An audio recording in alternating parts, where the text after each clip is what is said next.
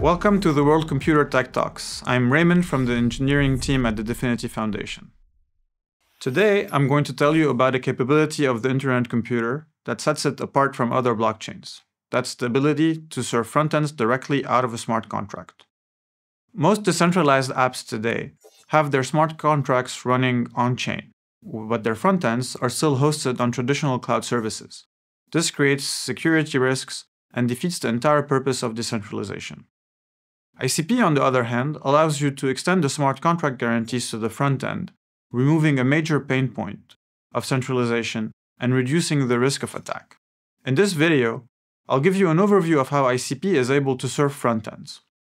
The Internet computer runs smart contracts, called canisters. They are stateful programs that can maintain persistent memory. Canisters typically have functions or methods that allow them to process and respond to messages they receive from the outside world. This could be another canister running on the ICP network or an external client. External clients calling into the IC make API requests that consist of an envelope containing, among other things, the target canister ID, the method name, and a binary blob with the arguments to pass into it. In order to serve HTTP, a canister simply implements the HTTP canister interface. Essentially, it implements a method that takes an HTTP request object as an argument and returns an HTTP response object. These objects include the same properties you would expect from a standard HTTP request response object, like the status code, headers, a body, etc. Of course, at this point, the responses are still IC API responses, and you need them to be translated into a standard format that the browser can understand.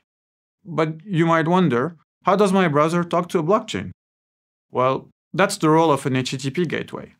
Its job is to translate standard HTTP requests, the kind that your browser would make, into IC API calls and back.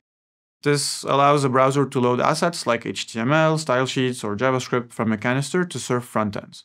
Gateways can be implemented in different ways. It could be a remote server. For example, the DFINITY Foundation runs IC0.app and ICP0.io, and some community projects run their own gateways.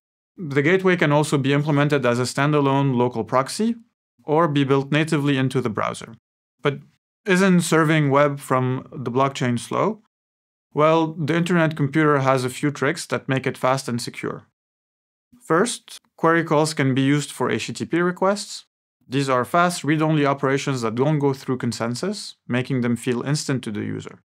Second, to make sure that the responses from the canisters can be trusted, the Internet computer uses certified data.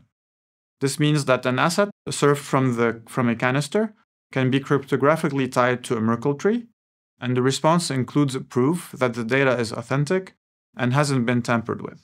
Gateways will verify these proofs to guarantee integrity. Because serving static assets is a very common use case, the Foundation maintains the Asset Canister, a pre-built canister that knows how to store certified web assets and respond to HTTP requests efficiently. You can upload assets into it using the SDK, and it handles everything, including streaming large files and serving certified responses. ICP allows your entire app to live and be served from the blockchain. This isn't theoretical. Right now, OpenChat serves a full messaging app to more than 100,000 users, and thousands of other dApps are also running fully on-chain. If you want to build your own dApps, you can try ICP Ninja, which is a web IDE that lets you code and deploy smart contracts directly in your browser. Of course, you can also download the SDK and check out some of the projects in the examples repository. Join us in our journey towards the world computer.